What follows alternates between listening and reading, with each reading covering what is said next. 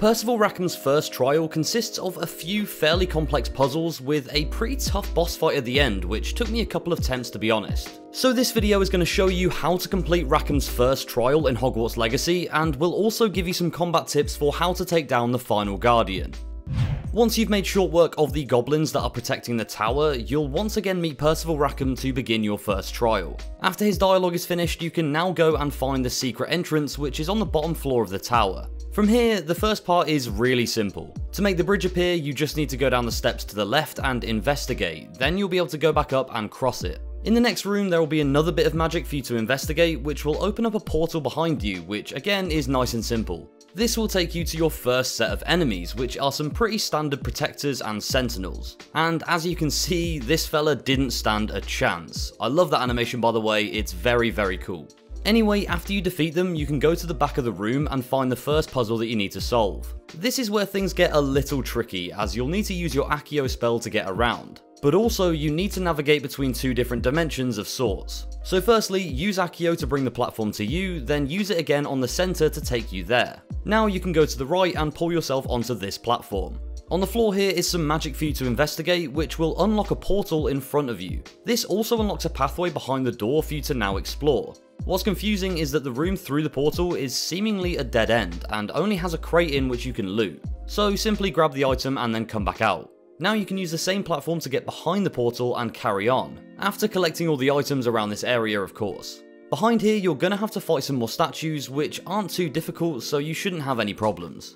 After they've been dealt with, you're faced with your second puzzle to complete, which as expected is a little harder than the first. What you need to do is go up the stairs on the right and investigate the magic on the floor at the top. Then pull the platform over to you and investigate the magic that appears on that. This will open up a portal below you which reveals the other half of the room that you're in. What you can now do is go through the archway from both sides and be in a different version of the room each time. It sounds complicated, but once you get the hang of it, it will all make sense.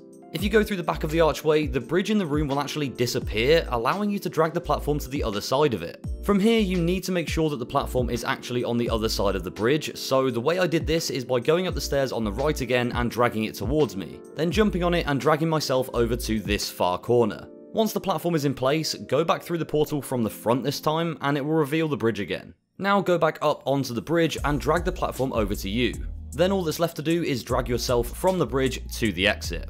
This will take you to your next challenge, which again is a group of pensive protectors and sentinels, which you should be very used to dealing with by now. Make quick work of these and move on to your final puzzle. This one took me a little while to figure out, but once you get it, it's actually really simple. Drag the platform over to this middle section here and climb down. Then look through the portal and use Accio to pull this other platform as close as you can. Now drag the other platform back over to you and use it to hop through the portal onto the other one. This will allow you to then drag yourself all the way over to the exit on the other side. And now it's time for the big boss fight to end it all. If you follow the marker to this section, you'll be faced with another group of pensive protectors to take out, which seems fine at first until you actually defeat them all, only to reveal the true boss. The pensive Guardian is a much tankier opponent who has some pretty hard hitting attacks. What makes this fight a bit harder as well is that you need to alter how you fight him due to the nature of his offense. You can go ahead and hit him with all of your best spells, including your ancient magic, and it will do a lot of damage, but if he charges up an orb and you don't destroy it, there's no way of evading it.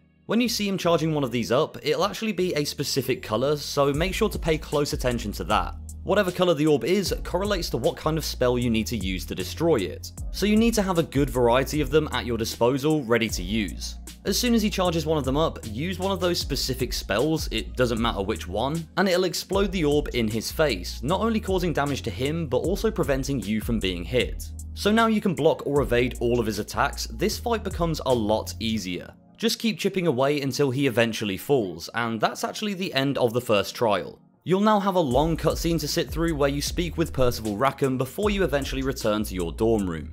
If this video helped you out, then why not check out some of our other tutorials? I've even put one on screen for you to click through to now.